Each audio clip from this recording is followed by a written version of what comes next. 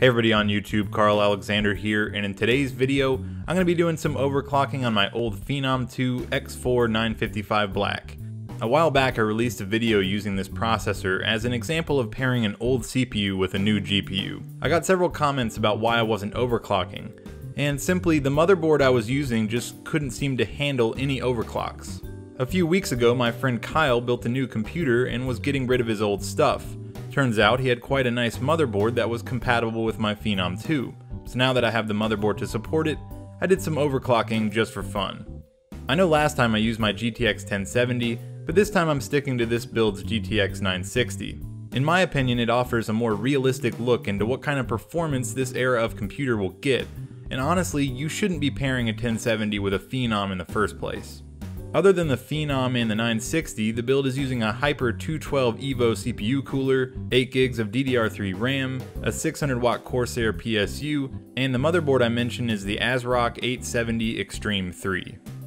So for this benchmark I ran through 4 games, Fallout 4, Hitman, BioShock Infinite, and Tomb Raider, all at 1080p.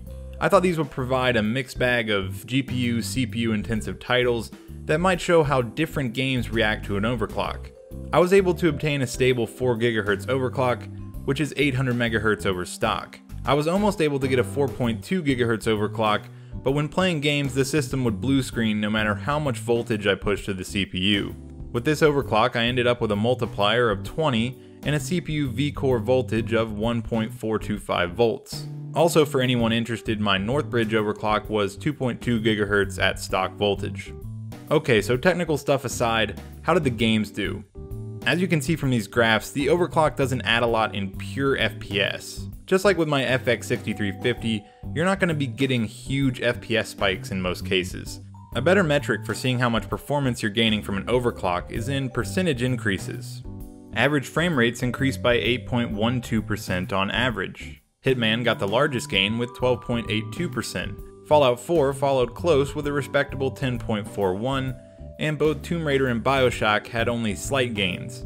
The reason for this would appear to be Fallout 4 and Hitman's CPU intensive nature. Both games really take advantage of the extra cycles, whereas the more GPU bound Tomb Raider and BioShock only get small performance gains.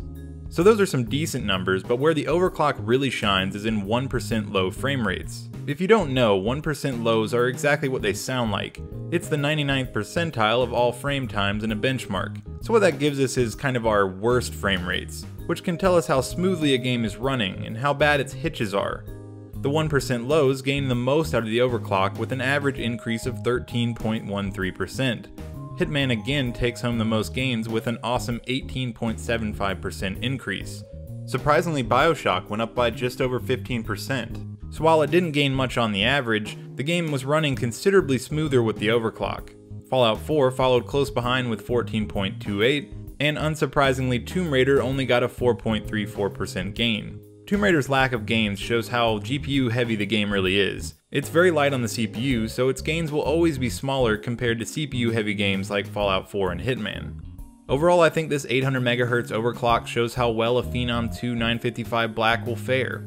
Others have been able to get overclocks in the range of 4.5 GHz, but from what I've read, 4 GHz seems close to what other people have been able to get while being stable. I could have run these benchmarks in an unstable 4.2 GHz, but that would defeat the point. If you're overclocking, you don't want to be blue screening every 15 minutes. And before anyone asks, if you go beyond 4, you will of course get a few more FPS gains, but these charts should give a ballpark of what kind of gains to expect on an overclock with the Phenom 2. I'm no expert on overclocking, but if you have any questions about my setup, let me know in the comments.